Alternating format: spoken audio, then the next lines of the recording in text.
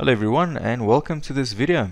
Today we're going to look at integrating PowerApps and Power BI, and I use the word integration because by default these are two completely separate services and there's actually very little that joins the two. So what we're going to do today is have a Power BI report that uses direct query, so it'll be able to refresh or show you the latest data as soon as you refresh. We're going to have a Power App that's going to be able to read information from Power BI and call refresh commands on Power BI in order to show the latest information. So thanks for watching and I hope you find this valuable. First, let's have a look at the data that we're going to be working with. And as you can see, there's a very simple table called expense claim. And we've got 4 columns in this table. So we've got an ID, which is the primary key, expense date, expense amount, and then expense category. So the primary key is very important. The moment you update data from PowerApps, you do need a primary key, and if you don't have one, you simply won't be able to update the data source. It'll give you an error. I think the exact error is it actually puts the data source in a read-only mode, so it might set you off on a wild goose chase, thinking that it's an access issue or security issue or something like that, where it does need a primary key if you're going to update the table. Right, let's have a look at our report. Again, it's a very simple report just to show you how this works, and we've got the latest version of the Power BI desktop, which is brilliant. If you don't have that yet, please make sure that you get it. There's also a few enhancements in the way that you can interact with these Power Apps from the reports using the latest version of the desktop. Right, so let's go and make sure that we've got the visual. You'll see over here we've got a PowerApps Visual already loaded. If you don't have one loaded yet, you can go and click on the ellipsis, say import from marketplace, and then from here you can go and search for PowerApps. So we can go and search for PowerApps, and there we've got it over there. You can add it from here. This is where you go and add it to your Power BI desktop. Right, once you've got it on board, you can go and just click on it, and then you'll see that it positions it in a phone layout view. So by default, the Power Apps that Power BI create will be in the phone layout. You can jump through a few hoops to get it into a tablet layout if you really wanted to, but for the purposes of this demo, I'm just going to keep it in on the phone layout. First thing we do need to do is tell this visual what data we're going to be sending Power Apps from Power BI. Now these two services I mean Power BI and Power Apps, really are completely separate services. So what's happening here is tell Power Apps what data we're going to be working with. So to do that, we're going to go to our expense claim dataset, and then we're just going to drag these across into the PowerApps Visual over here. So you can actually just go and select them as well. That works as well. Something to keep in mind over here is to check for if you have any IDs, to make sure that in this visual they're not counted. that can really cause havoc and allow or cause you to update incorrect data. So you're thinking you're working on one record, but PowerApps is actually under the impression you're working on a different one because it's adding and it's calculating the IDs. So let's make sure that that's not happening, as well as any other amounts. So I'm just going to keep all of that simple to not summarize. Alright, so that's looking good, and essentially we can now go and tell Power BI to create the Power App for us. You can choose an existing app. Just a word of warning, if you would like to automatically refresh the report as soon as data updates in your Power App, you need to create an app from the Power BI desktop or from the Power BI service as well. In previous versions, you had to publish the report to the Power BI service before you could create the app. Now you can actually just create it from the desktop as well, and it works very well. But you need to create a new app if you wanted to refresh the Power BI report. If you choose an existing app, and it is an app that was created from the report, then it'll be able to refresh as well. If not, if you just use another Power App, something that you created completely outside of Power BI, it doesn't have the hooks installed into the Power App in order to talk back to Power BI. So just keep that in mind, and make sure that you plan that correctly. Just one other point that I forgot to mention is the Power BI report that you see in front of you uses direct query, and that allows us to automatically refresh the data immediately as soon as the data changes in SQL. If you run these queries in import mode, then you have the limits on how many of, or then you have to actually do the refresh on a schedule, and then it doesn't quite give you the experience that you are looking for, or that we are looking for in this instance. Alright, so let's go and tell it to create the Power App. It usually takes a second, and then it comes up with a pop-up with a warning that it's going to redirect you, and then typically that happens without issue, like most things on Power Apps. And there is our brand new Power App. First thing you'll see that's different is on the left hand side there is an object called Power BI integration, and this is how you know that you are heading in the right direction. So this is the thing that makes it for us to receive data directly from the Power BI service, as well as send commands to it, like refresh for an example. So what you now do with this Power App from here on forward really depends on your purpose for the integration.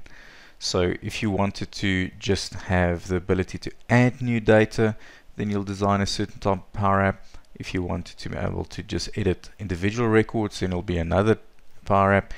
In our case, we're going to have one with a gallery where you can actually browse through the records after it is being filtered by Power BI, and then also select a record, edit that record, as well as adding a new record.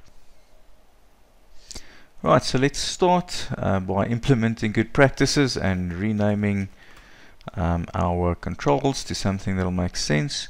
Let's rename that gallery to Gal Welcome, and our screen to Welcome Screen. Right, next we want to just make this gallery look a little bit better, so let's go and tell it that it should use a padding of 5, and let's give it a full, if you don't talk RGBA, you can just go and say light gray. Right, so that's looking good. Let's go and remove that separator line, and then I think that should be good for now. We also like to just, at the moment, all of these arrows are showing, so let's go and set it so that only the one shows that's currently for the item that's currently selected. So we're going to go and say change the visible property for that to this item dot is selected, and if you now run this, you'll see that that's doing what we want it to do. Right, so let's just add more data so it's just easier to see what we're working with. So let's add a label, and you'll see that it now automatically picks up the fields that we passed the visual from Power BI. So if we go and say expense amount, which is what we're looking for in this example, but for now I'm just gonna put it down there. Alright, so now let's add another screen, and choose a form template screen, and let's rename this to edit screen. And let's first connect this to data. Right, going back to the gallery, you'll see that in the items property for this gallery, it's currently pointing to the Power BI integration, which is this object over there, dot data, and that's how it gets the data. At this point in time, this Power App is not connected to any other data sources whatsoever. So if we wanted this Power App to also update the data and not only browse the data, we'll have to also add the data source. So on the new data source view on the left, let's go and go to connections, then scroll down to SQL, select the SQL database, and then if you don't have a connection, you'll just have to click on all connections and then add it. So we're going to add the connection to that table. There we go. So that's added successfully, and you'll now see it at the top in your app. So let's go back to our tree view on the left and then go back to our form, the edit form. You'll see that at the top the data source is currently set to blank, and we want to go and change this, right? So we want to change this to our new the SQL server or the SQL table that we've added, and we can also now go and edit the fields. So we just want to display, you don't need to select the key as well. PowerApps is clever enough to know what you're working with, so you don't have to display that on the form as well. Right, so there we are, pretty much good to go. The only other thing I would change at this stage is under item. I'll go and select the welcome screen dot selected. So this is if we're editing an existing item, then we want to work with the item that's selected on the welcome gallery. And even though it's not in the same data source, the gallery is looking at the Power BI data, while the form is looking at the SQL database. But it's clever enough to know that it's working with the same record all round because of the primary key. Right, so let's have a look at the top, and first let's go and give this little X something to do. So for that we're just going to say we want to navigate back, and we want to use a fade transition. Okay, next we want to go and have the submit button.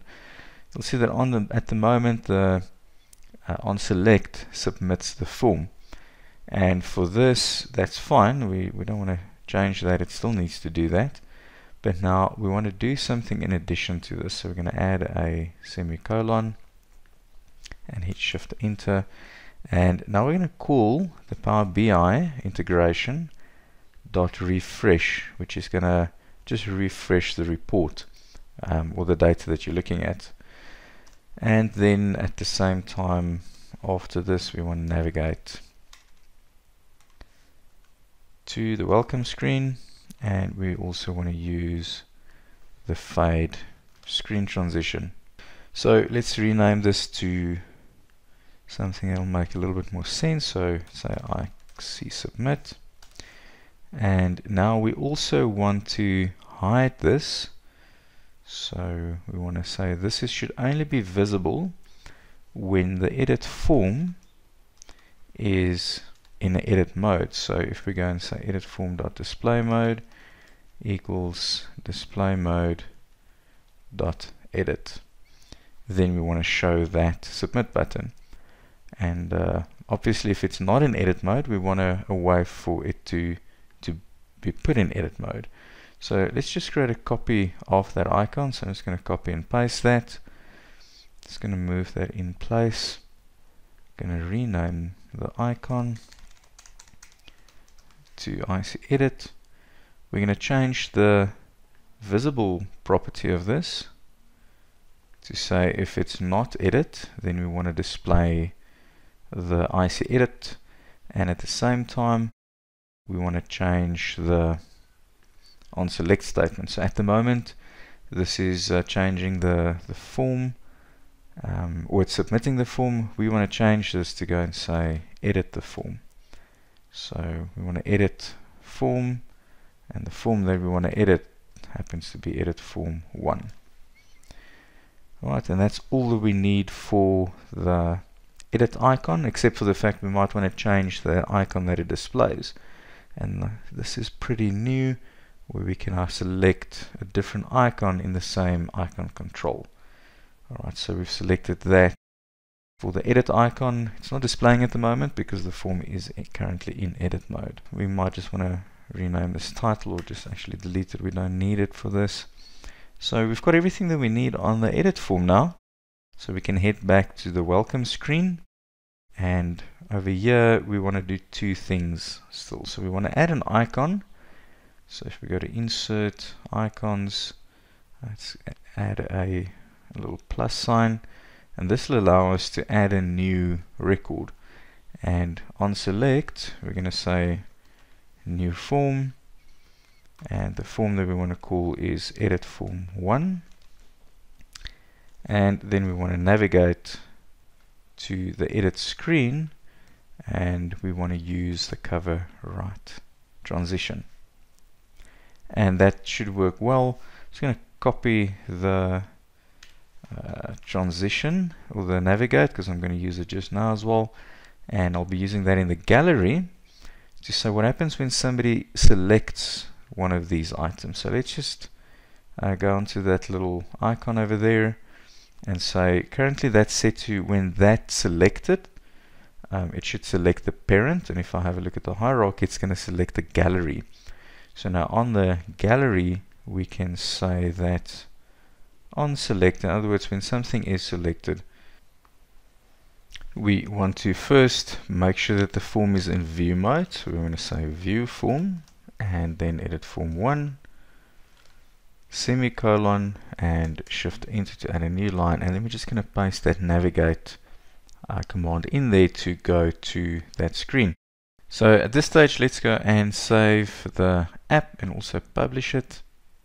It's important that it should be published in order for the changes to reflect. And if I go back to my Power BI report, you'll see that it is showing you the latest version of the PowerApp, which is amazing. Some of the stuff don't work quite as nicely on the desktop though, so just make sure that it is published. So I'm just going to publish this to a workspace online and now launch it directly. So let's go and have a look at the data. And from first glance, everything seems to be in order.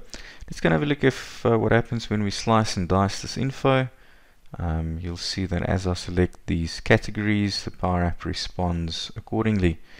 And this is because the gallery is actually showing the data that is sent to it from the Power BI report through that Power BI integration object, which is quite cool. So filtering the data is only part of the trick. Let's go and add some new data. Let's go and say 4,000 Rand. I think subscriptions are running a bit low, so let's run 4,000 Rand for subscriptions. Let's get the spelling right. And let's go and say 4th of August. And let's go and save this, and the data should automatically update. And there you go. So all of that is working exactly as planned. And I'm sure that you'll be able to use this in your projects going forward. Thank you for watching. Please let us know if you have any feedback or any questions or suggestions. And if you haven't subscribed yet, please do so, and comment and like and share. Tell your friends, and I hope to see you in the next video. Have a good day. Bye bye.